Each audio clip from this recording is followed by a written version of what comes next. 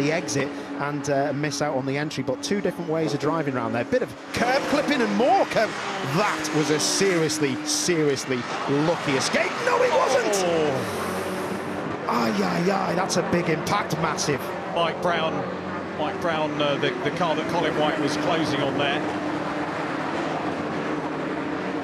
So it will be a safety car for that, without a doubt. James Kellett, the leader. I was going back to the point about Tom Empson. Red flags being shown. Understandably, race will be brought to a halt just to make sure that everybody is OK. Going back to the point about Tom Empson, I was watching at the chicane yesterday, Paul, when, as you said about the first lap, with James Kellett being very quick off the line, he was yesterday and got into the lead very early doors. And he pulled away. Empson looking a little bit sharper. Empson's car didn't sound right yesterday. Sounded, I'm not great, I wouldn't know whether it was running on 7 or not, but someone said it was running on 7 cylinders, someone else said it was 6. So V6 not quite as good as a V8.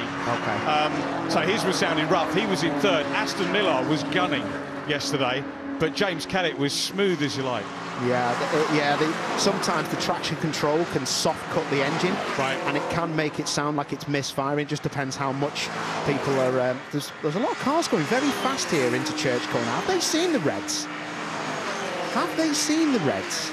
We don't see, to be fair, we don't see the flags, but they will see the lights. And from where I was watching yesterday with our assistant director, Mark Cross, we were saying, well, I can't see any yellow flags, but you can see the yellow LEDs as a driver.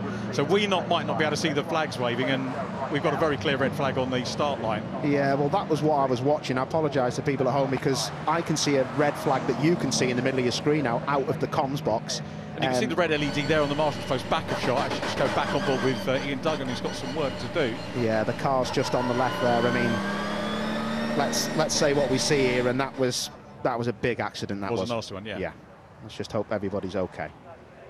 You see the LED there, it's one of the smaller LEDs that you've got just at the centre top of shot, but out on circuit, and you might be able to see it from some of the onboards that we have with Ian Duggan, but the LEDs are a lot crisper and a lot sharper for the drivers to see. That's easy enough to see, isn't it, on the left, that red flashing LED. Yep. That's something is pretty new, that TOCA and the circuits have brought in. MSV circuits have had it for a while, and others are following suit, so it's yeah, it's good to see. It's pretty visible. I was just concerned about the speed they were still showing out the back there, but it is Thruxton, and going down one gear is only going to take about 10 miles an hour off you, so I'm sure everybody was playing the part in keeping it safe. So yeah, on board with Ian Duggan. You can just see the cars they get lined up, and they make sure that they just take on board what the marshals say, and we'll see what happens in a short while.